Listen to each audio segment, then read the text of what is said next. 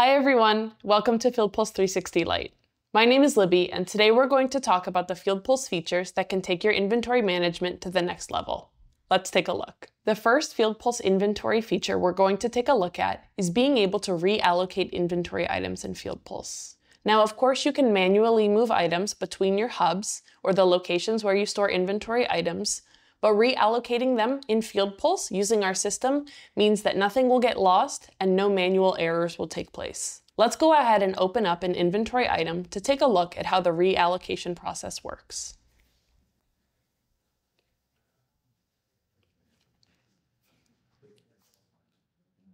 Once you're on your desired inventory item in FieldPulse, click on the purple boxes next to the hub where you'd like to reallocate inventory away from.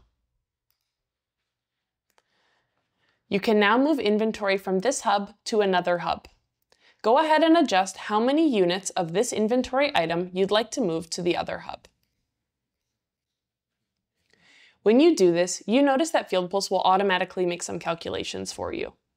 It will let you know the change in inventory at your original hub, the new inventory level there, how many units are being added to the other hub, and what that new level will be. This makes sure that nothing gets lost in the shuffle or is accidentally added or removed.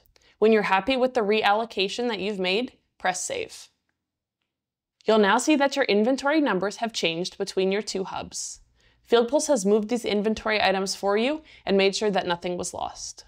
As a reminder, you can only reallocate inventory items, and they can only be moved between hubs when multiple hubs are used for a single inventory item. Now let's take a look at another FieldPulse inventory feature.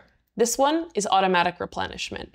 Instead of having to manually check every inventory item and place a purchase order when the item is running low, FieldPulse can do it for you. If you have multiple hubs for a single inventory item, you'll need to set up automatic replenishment for each one.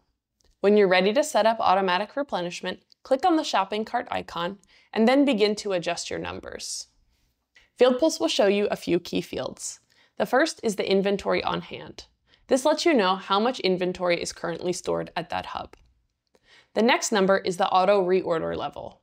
When your inventory hits this level, FieldPulse will automatically draft a purchase order to replenish the stock of this inventory item. It will replenish the stock of this item to the replenishment level that you set. In this example, we see that the current inventory amount is 2 units on hand. Our auto reorder level is 1 unit and our replenishment level is 10. That means when this inventory level hits 1 unit, FieldPulse will automatically create a draft purchase order to restore the inventory level to 10 units. This is going to make your life a whole lot easier. When you use automatic replenishment, FieldPulse will create draft purchase orders, but you'll still have the final say and confirm the purchase order before it's sent out. This process is meant to make things more efficient and automated, so you always have a purchase order ready to go when an inventory item is running low. The last FieldPulse inventory feature that I think will take your inventory management to the next level is our inventory count feature. This allows you to take stock of inventory items and note any discrepancies between the quantity on hand and the quantity you have recorded in FieldPulse. This feature is key for a few reasons. It allows your business to keep more accurate records, creates accountability for your team members, and ensures there are no slowdowns in the process when completing a job with inventory items. To complete an inventory count, navigate to an inventory item in FieldPulse and then click on the clipboard icon next to the hub where you'd like to take count. Here you'll be able to see all of the previous counts that have been taken of this item at this hub and take your own count. When you take stock of this inventory item, you have two options. You can update the count without changing the hub quantity, or you can update the count and the quantity.